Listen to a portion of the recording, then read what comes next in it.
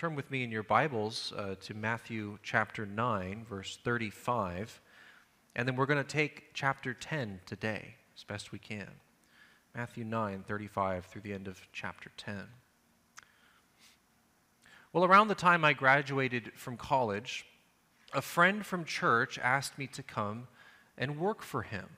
This was an exciting opportunity. I really enjoyed serving with this gentleman in the college ministry, and he had a new venture, and he needed someone to come work for him. I had worked alongside him before, and now he was starting a real estate business, and our relationship was going to take a different form. Though we remained friends all throughout the term of my employment, Johnny Fisher had become my boss now from Monday to Friday. He's just a little bit older than me, just a few years. As his only employee at the start of what would become one of the most successful real estate teams in our area within a few years, Johnny had a clear plan for how our new relationship was going to develop. On Monday, he would explain his goals for the week. Very simple. We had a standing 9 o'clock Monday morning meeting. And he would lay out specific tasks that he was delegating to me. And they'd be very open-ended. It might be 2 words, right? Figure this out, solve it. You have 1 week to get that done. I have no idea what that entails, but that is your job this week, right? He would try to prepare me for whatever challenges that he could anticipate about that goal.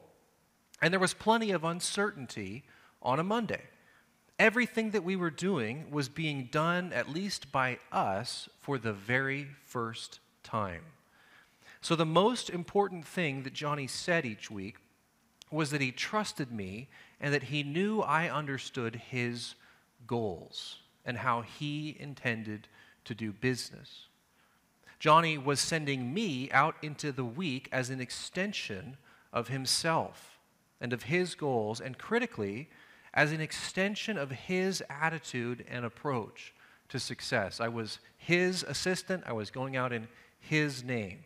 I had to interface with many people on his behalf. And in essence, I had to become his agent as we worked to build his company, Sweet Home California Real Estate. There's a plug, right? It still exists. Call him up. During those few years, I learned a lot about what it means to represent someone and to represent something, and to step outside of myself and to step out in someone else's name. And over the years of working for Johnny, I came to really admire him and the business that he was building. I was no longer motivated simply by a paycheck, but I had real admiration and respect for the one who was sending me. I came to love and care about the success of his business. As we step into Matthew 10, we're going to see how the apostles are sent by Jesus in his name and in the power of his kingdom as his agents, if you will. And Jesus describes what they're being sent out to do, and he prepares them for what they are going to face, and he reminds them of the reward that awaits. And Jesus sends them out as those who will bring the 3 key aspects of his ministry and his message to bear. First, we will see how Jesus entrusts them with the ministry of deliverance. The ministry of deliverance. Then we'll see how Jesus sends them out in the ministry of dependence. All because the disciples, now apostles, must be able to endure the weight of Jesus' ministry of division. The ministry of division. So we'll conclude by considering what it would mean to go with God as these apostles were sent to do. I'm going to do something which I've debated whether or not to do, but I can't figure out how not to do, which is that I'm simply going to read to you the Bible for probably 3 to 5 minutes. Just read along with me if you have a copy of the text and inhabit this for a moment, and then we'll take some time to think through what's been said. We'll start in verse 35 of chapter 9. It's the beginning to this section. And Jesus went throughout all the cities and the villages, teaching in their synagogues and proclaiming the gospel of the kingdom and healing every disease and every affliction. When he saw the crowds, he had compassion for them because they were harassed and helpless, like sheep without a shepherd. And then he said to his disciples, "The harvest is plentiful, but the laborers are few. Therefore pray earnestly to the Lord of the harvest and send out laborers into his harvest." And he called to him his 12 disciples and gave them authority over unclean spirits, to cast them out and to heal every disease and every affliction. The name of the 12 apostles are these: first, Simon, who's called Peter, and Andrew his brother, James the son of Zebedee, John his brother, Philip, Bartholomew, Thomas, and Matthew the tax collector, James the son of Alphaeus, and Thaddeus, Simon the zealot, and Judas Iscariot, who betrayed him.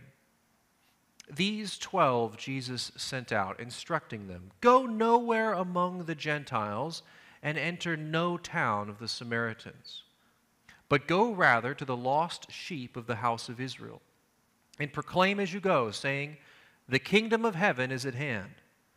Heal the sick, raise the dead, cleanse the lepers, cast out demons.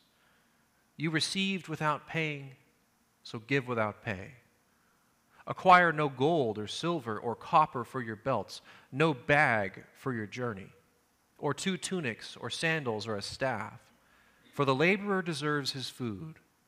And whatever town or village you enter, find out who is worthy in it, and stay there until you depart. And as you enter the house, greet it. If the house is worthy, let your peace come upon it. But if it is not worthy, let your peace return to you. And if anyone will not receive you or listen to your words, shake off the dust from your feet when you leave that house or town. Truly, I say to you, it will be more bearable on the day of judgment for the land of Sodom and Gomorrah than for that town. Behold, I am sending you out as sheep in the midst of wolves. So be wise as serpents and innocent as doves. Beware of men, for they will deliver you over to courts and flog you in their synagogues. You'll be dragged before governors and kings for my sake, to bear witness before them and the Gentiles. When they deliver you over, do not be anxious how you are to speak or what you are to say, for what you are to say will be given to you in that hour. For it is not you who speak, but the Spirit of your Father speaking through you. Brother will deliver brother over to death, and the father his child, and children will rise against parents and have them put to death. And you will be hated by all for my name's sake. But the one who endures to the end will be saved.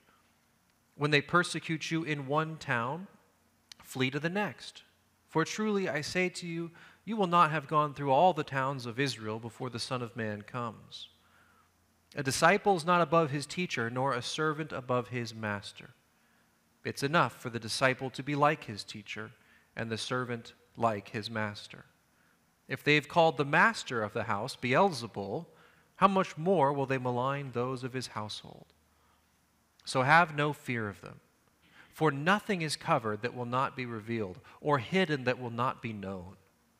What I tell you in the dark, say in the light, and what you hear whispered, proclaim on the housetops. And do not fear those who kill the body but cannot kill the soul. Rather, fear him who can destroy both soul and body in hell. Are not 2 sparrows sold for a penny? And not one of them will fall to the ground apart from your Father, but even the hairs of your head are all numbered. Fear not, therefore.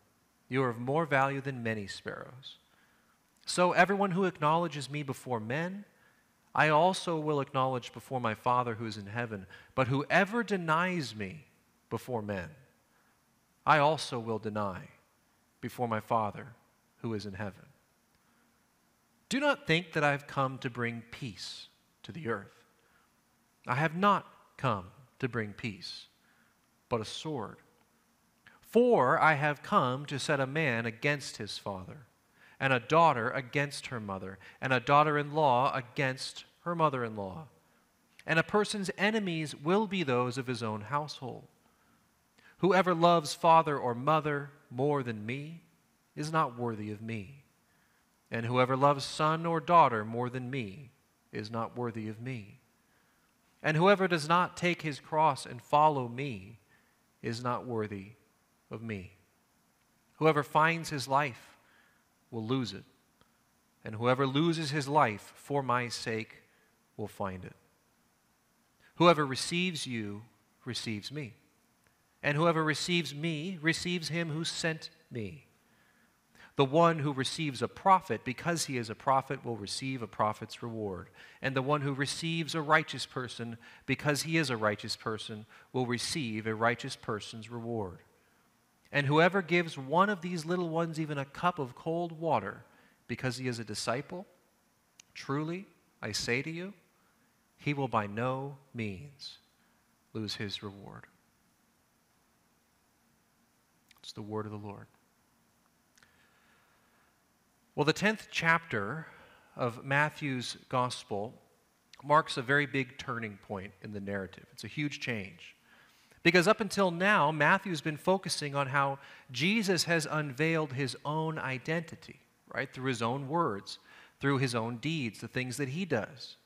But now, Jesus is handing those words and he's handing those deeds down to his disciples. These 12 who will now be referred to as apostles. What's that word mean? It means sent ones, those who've been sent. Where is Jesus sending these apostles?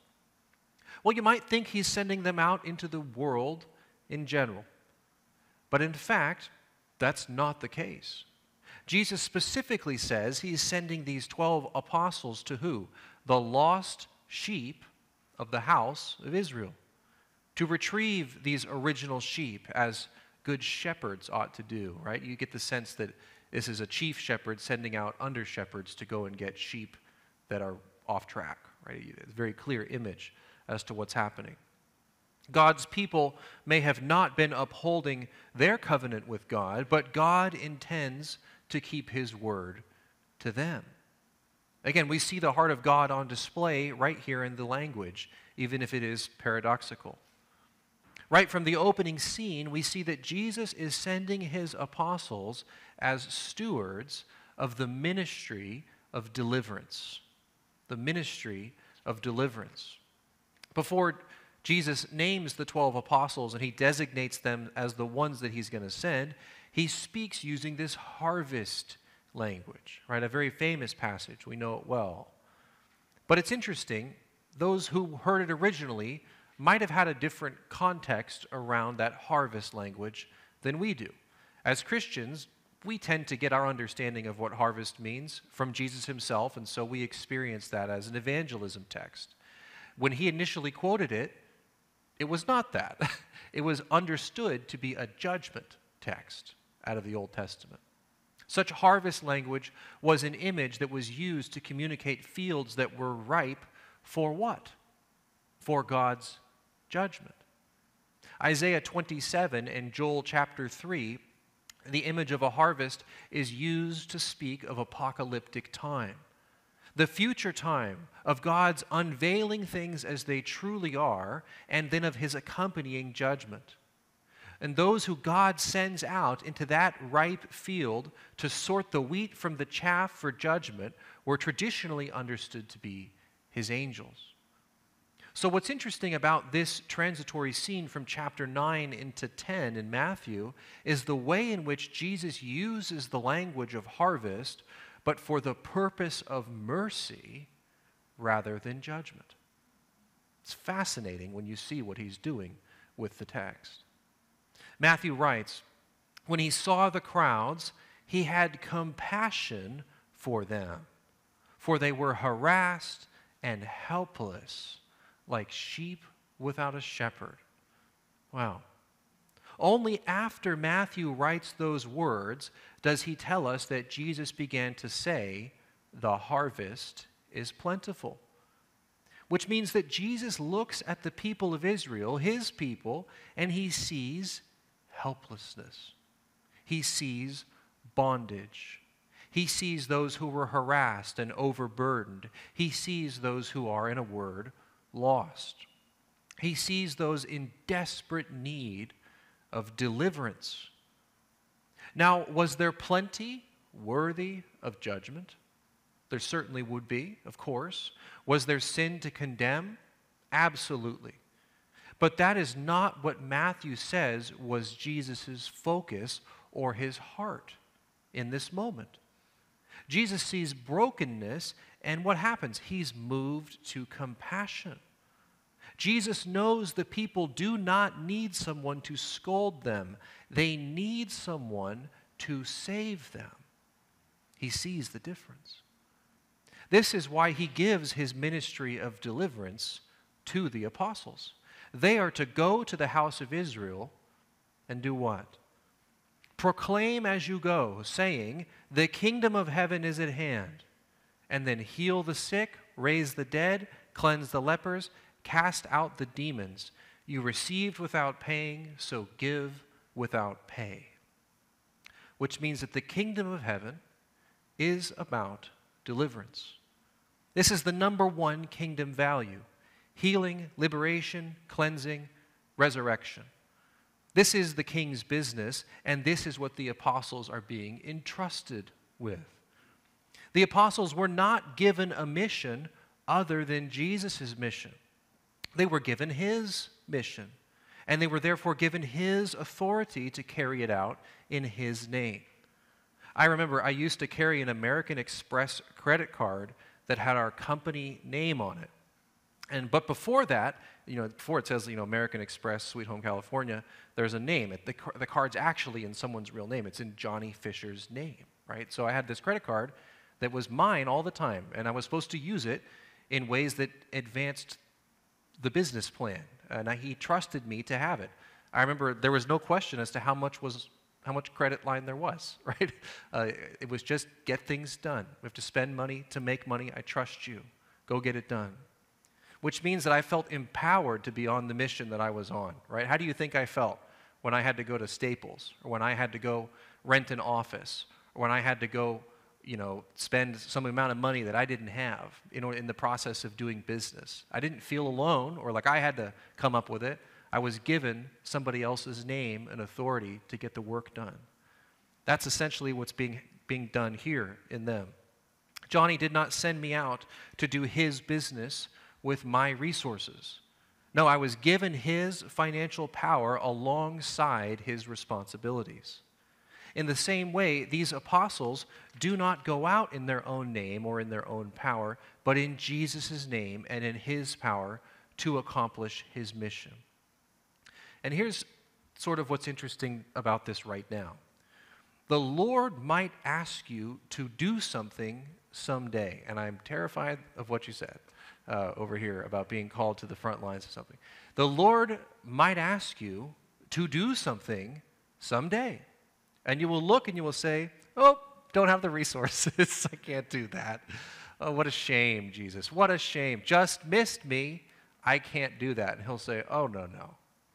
That's not how I work. It's not how I work at all. Haven't you been reading? Right? If I send you out to do something in my name, I will send you in my power, and you'll do it through me. The Lord Jesus might ask us to do something someday, and we might say, I can't. And we'd be right. But we would not, therefore, have an excuse. For if the Lord is really going to send, he is really going to supply. These disciples were once bystanders, weren't they? But then they were called. These disciples were following behind Jesus, but now they're being sent out ahead of Jesus to lead others as apostles. These people were once likewise prisoners to the kingdom of sin and darkness and self. But then Jesus delivered them by the power of his own word and his own works. And now they bring Jesus' message of a radical, total, fundamental transformation. And what will start with miraculous power will be carried to completion in meaningful change. As Christians, we are sent into a world that deserves the same judgment that we deserve, but for whom Jesus has boundless compassion. And as a result of that compassion, nothing short of total deliverance from sin and from its consequences is on offer. Think of those 4 categories that Jesus sends them out to operate in. Each of them has to do with some aspect of the consequence of sin, whether it be resurrection because of death, uncleanness because of sin and separation, whether it be sickness, as understood as sort of the perversion of human health in the fallen creation. Each of them has something to do with sin, and each of them is going to be addressed in his power to deal with sin. So Jesus does not save you from one consequence of sin and allow you to stay in the others, right? He's doing a total transformation in the end. So the apostles go as those carrying the ministry of deliverance, but they go as those characterized by the ministry of dependence, Notice how Jesus gives specific terms for the way in which they're going to carry out his mission and the way they're going to deliver his message. These apostles will not go on this journey in the strength and resources that their self could supply. No, they are going out as a living picture of dependence upon God. That's why there's a description as to how they're going to go. You received without paying, so give without pay. Acquire no gold or silver or copper for your belts, no bag for your journey, or 2 tunics or sandals or staff, for the laborer deserves his food. And whatever town or village you enter, find out who is worthy in it, and stay there until you depart. If they had received without paying, and therefore will give without pay, how the heck are they going to survive? They might be asking that question. They're going to rely upon the hospitality of other people. And that reliance upon hospitality of other people, it's an important part of their mission, actually. Not only because it shows their dependence upon God to provide, but also because it provides an ample test for those who will be given opportunity to receive them. You see, the apostles are functioning here as prophets sent from God to Israel. That's the picture that's being picked up. How will they be received? And prophets were always recognizable because they relied upon God for their provision. They relied upon God for their provision, and they relied upon God for their protection as well. Provision and protection. And how one treated the prophets that God sends is, in effect, how one is treating God. These apostles are going to go out in the name of Jesus in order to proclaim the kingdom and demonstrate their reliance upon him from the provision of their needs. And Jesus says the result of all this will be that his apostles will be what?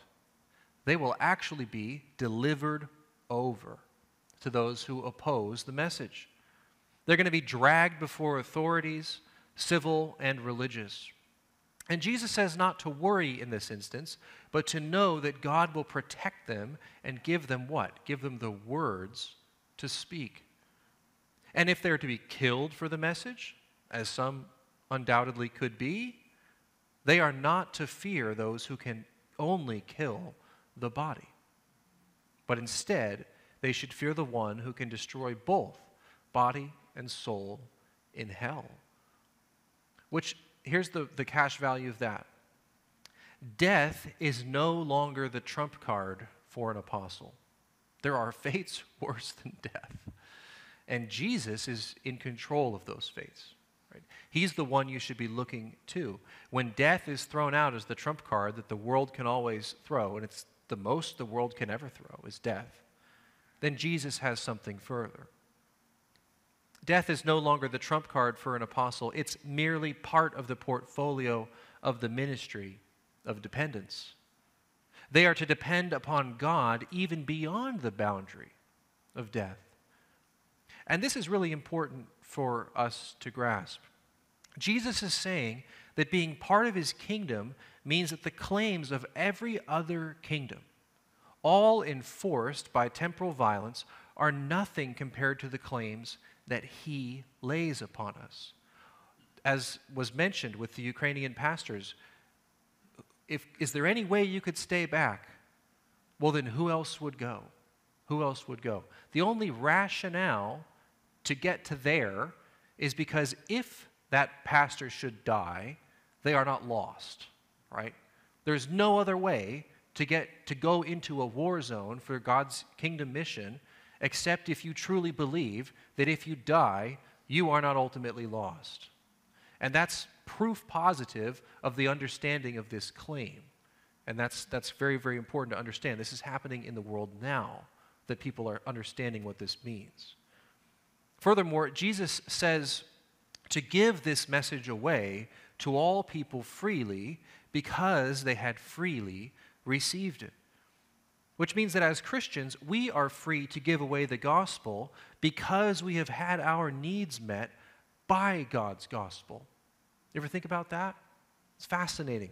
We are free to give away the gospel because we've had our needs met by the gospel, which means that the freedom of life we demonstrate is the freedom we have been sent out to offer to other people. They are a living testimony of their own message.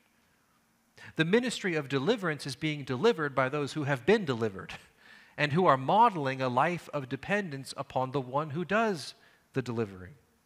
And if ever there were a unifying, inclusive message for all people to respond to, this would be it. And yet, the kingdom message carries with it the ministry of division. The ministry of division. Because other than the threat of death, this is the other burden that every apostle is bound to bear up and to carry. The word preached will divide the world into two camps. On the one hand, there will be those who reject this message and the kingdom, and therefore its king. Why? Very simple. The bottom of things, very simple. Because the king isn't them.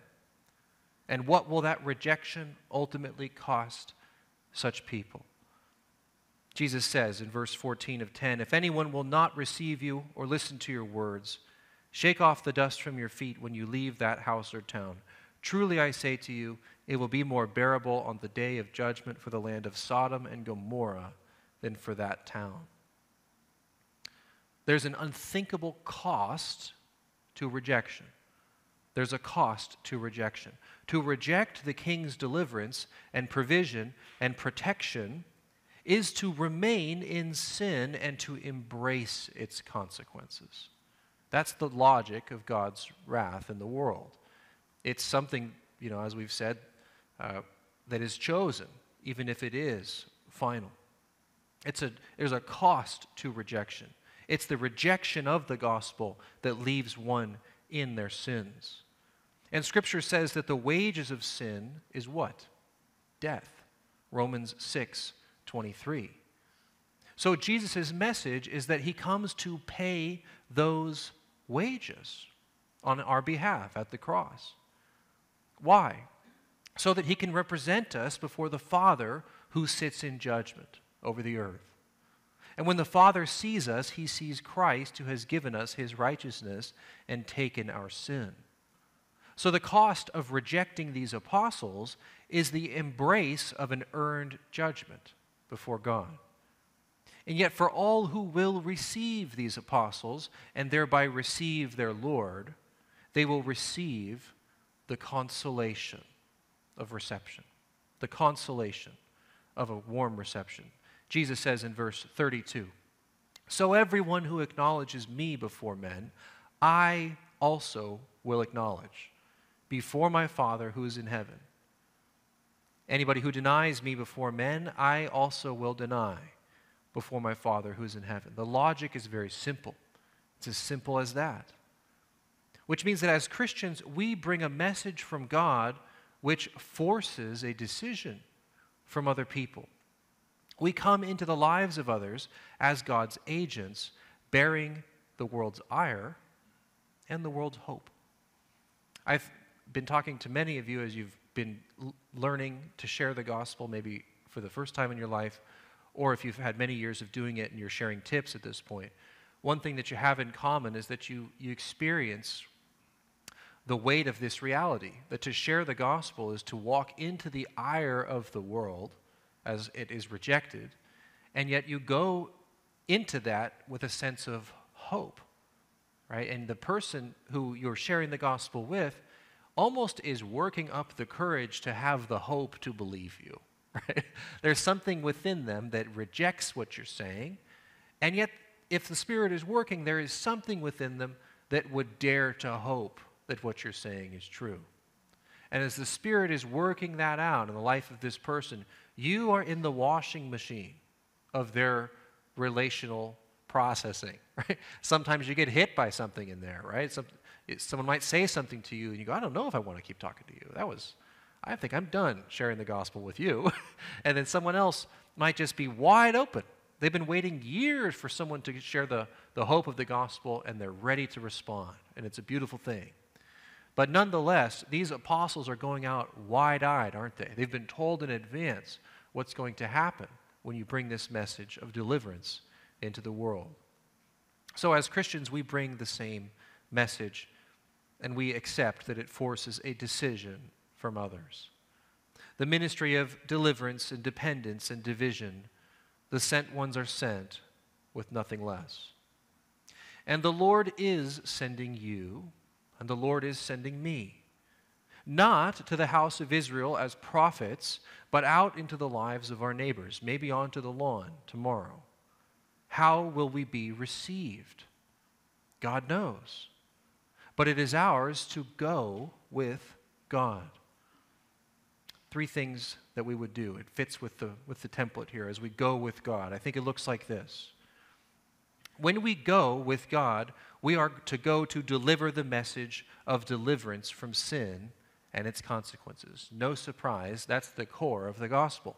That's what we are saying. Now, you might be doing this in your home context. You might be doing this in your literal home. Jesus says sometimes this will divide your actual family. There will be some people in your family who accept this, some people in your family who reject this. I think this is one of the most tender parts of our lives as Christians, as we are trying to navigate the long-range impact of this message in our own families. And yet Jesus says, stay tight, I'll give you the words to speak in this space, in your home. Sometimes it's at your work, right? I know I've worked various jobs prior to being a pastor, so contrary to what you might think, I have worked before, and I know the feeling. I know the feeling of like saying, I would like to just keep this a work relationship. I don't necessarily want to tell you too much of who I am or what I really think.